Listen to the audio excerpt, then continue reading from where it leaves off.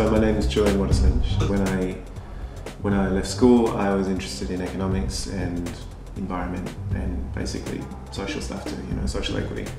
And I enrolled in a degree to be an environmental economist at Melbourne University. This is like 12 years ago.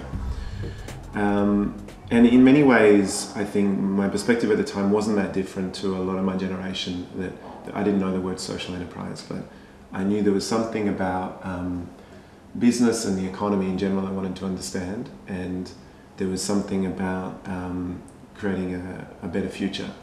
We were cognizant of ecological issues and kind of social disparity. So the question was, well, what's the best kind of institutional model to address that? And if you looked at that time, if I looked across three sectors, you can go into business and the private sector and do that, or you can go into government, or you can go into this sort of third sector NGO space. And eventually that's what I did, years later, after graduating in international studies from here. But the challenge I saw in the NGO world were a few. One of them is that inability to raise and manage their own revenue. So there's a kind of cycle of dependency on either public money or public money from the government or public money, direct donations. A lot of NGOs now are trying to move to an income generating service provider model. We'd have these programs and we'd raise this much money for 3 years to enact it, but you always had the gun to your head of the funding cycle on one level. So it didn't have that, and the funding itself was so tied to rigid series of expectations that kind of whole lean adaptive startup thing that you see in the best examples of startups, but also we're starting to see just in the way that people collaborate online now. It was very difficult to do in that environment because you're actually locked into these agreements. I worked with a program called Are You Making a Difference in schools? And what we were really modelling was micro examples of social entrepreneurship in schools. So we'd go in and we'd facilitate a discussion about values and ethics. With students from primary school to high school. So it's like, well, what's important to you, And then we'd look at scenarios in the school or the community or any kind of context where those students were familiar with, where what they saw didn't sort of shape up with the way they thought things should be or could be.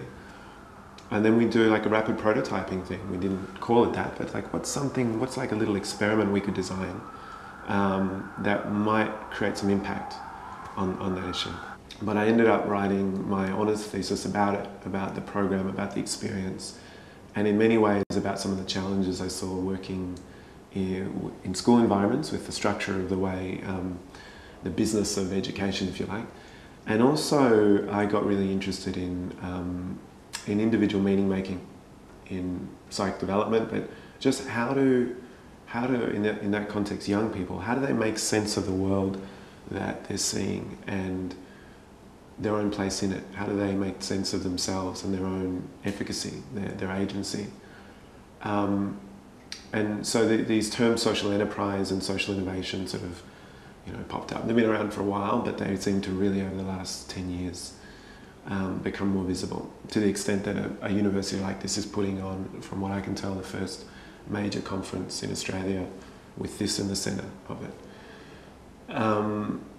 And I think that reflects a couple of things. Like, one is the sort of under 35, under 30 cohort's desire to not just see business as usual, to see business, even if it's business, for-profit business, connecting with things they see as important.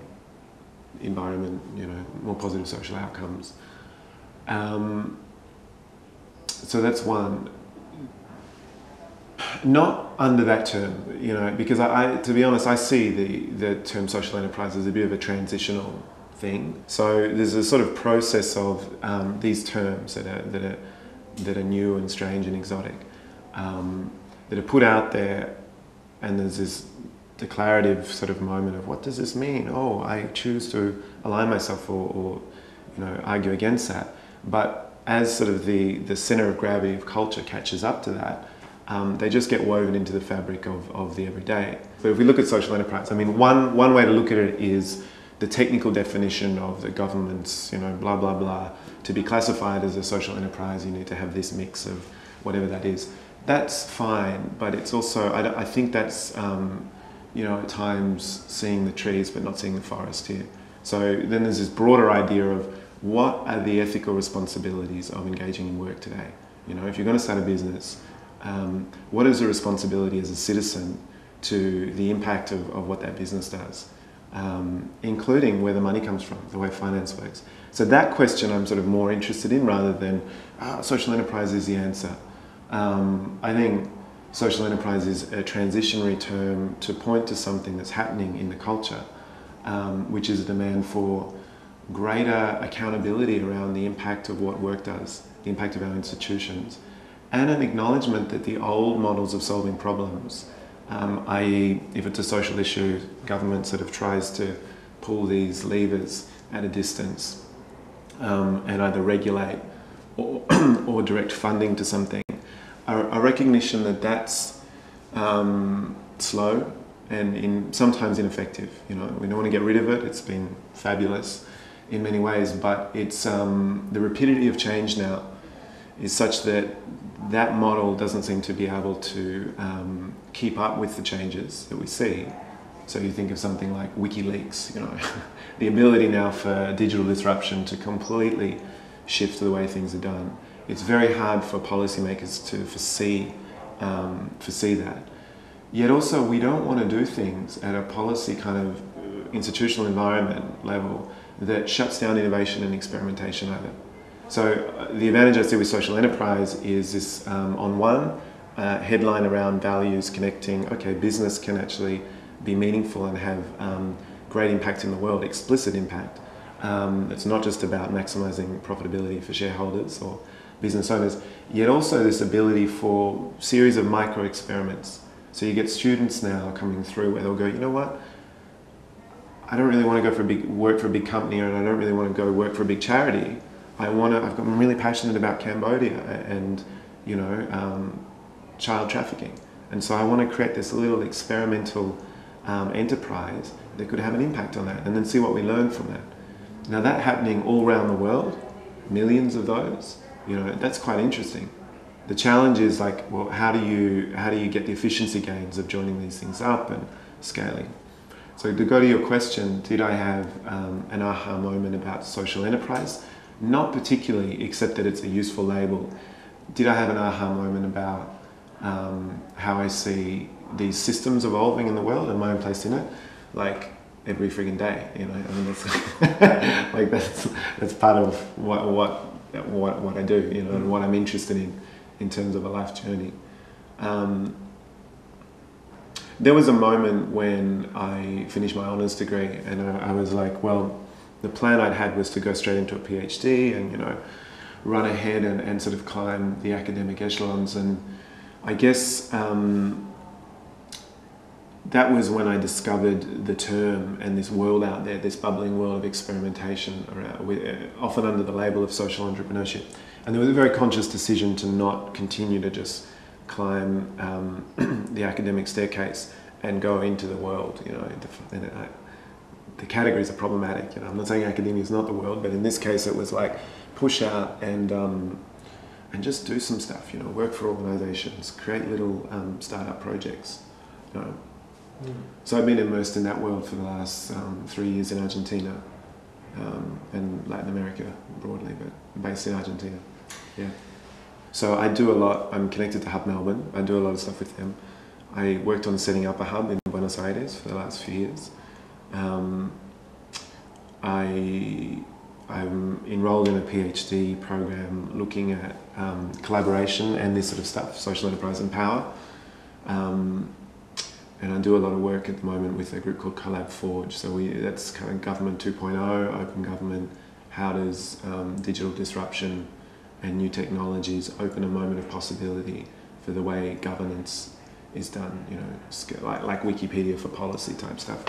So I could say yes, I'm involved in a lot of things around this sector. Do I have my little project that I kind of coalesce my own identity with? No.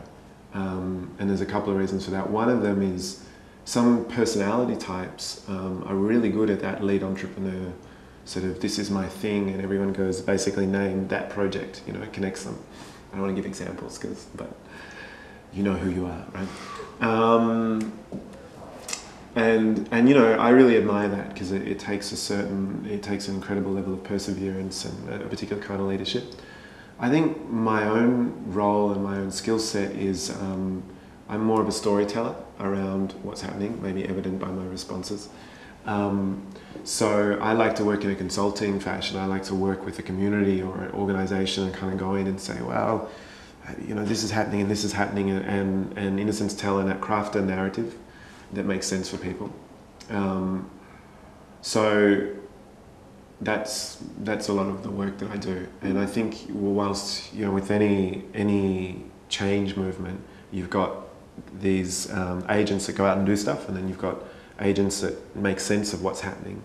And I would say that's as a vital part of this whole stuff as the bubbling experiments, you know.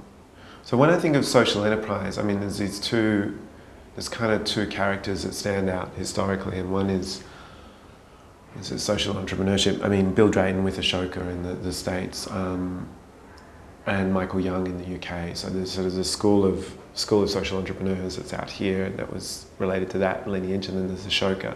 It's a Bill Drayton thing, and they're actually a little different. But if the Drayton model was, what if you took the best of, you know, aspiration for creating a better world that you see in NGOs and in the EPA and stuff, and took the best of kind of the McKinsey business consultant kind of kick-ass guys that know how to get stuff done and, you know, build a business model and all that. What if you combine them together so it was in service of the whole, yet with that agility and sort of brilliance that you sometimes see in business?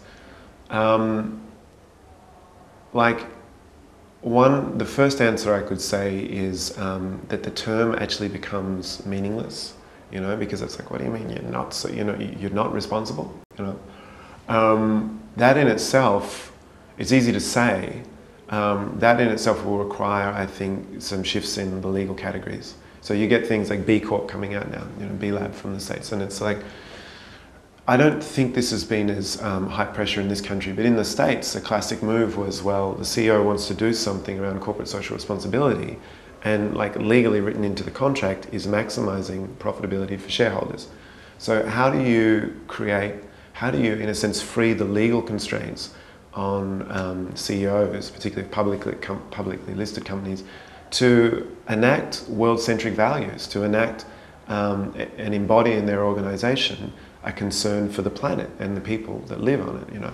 And if fundamentally written into the legal structure of the corporation is a punishment for doing that, and we have to remember that a lot of the sort of legal architecture and the imagination of the corporation itself goes back a few hundred years to the sort of the plunder and pillage model of Europe, you know. I think in the British East India Company and the Dutch East India Company, and, you know, these sort of, it was very much how to build a joint stock operation, you know, build a joint stock company, raise some capital, go over, take, plunder, you know, bring back for king and country. And so you get two things. You get woven into the psychological fabric of liberalism in many ways, that is a valid act. And you still hear this all the time, right? And economists and, you know, utility is maximized when individual businesses just pursue their own profit, and they don't faff around with, you know, second guessing what the public good is. They just go, bam, you know, offer a product for your market. If the people validate it through buying it, even if it makes them sick or whatever, like cigarettes, you know, that's fine. Who's to second guess that? So you've got this kind of as a philosophical idea, and then you have it enacted in legal structures where it's like you are legally required to do that. So that's why I see social enterprise as this sort of transitory term to say, what if business could be something different? Ideally, I think that wouldn't need to be there in 30 years. You know, just like we don't have those transitory structures of a bicycle now. We have the kind of latest ones generally. You don't have daddy farthings and these sort of early experimentations. Then it goes to the question of like, what does business look like in 30 years? And I think that opens up much broader questions around mechanization of labor and, you know, meaningfulness of work that's much broader than just, is it business the way it is at the moment, or is it social enterprise? I see it all the day at places like Hub. You'll get someone 23, super bright, they've gone through commerce, or they've done, engineering or something. They've worked in a management consulting firm for 3 years, Bain or something, Booz and Allen. And they're done, they drop out. And it's not that they couldn't continue. I mean, it's actually the problem is they could continue. And they could see themselves climbing ladders and earning more money. But there's this question around, what is the real meaning behind this? Like, what is the purpose of my work in the world? Once I've been patted on the head and ticked the boxes and, yeah, I can do it and I can do the project and get the outcomes and I've made money for the partners. So there's this question in our culture which is much bigger than social enterprise. Like, what is the purpose of work? Like, why do we do it? In a culture of superabundance historically.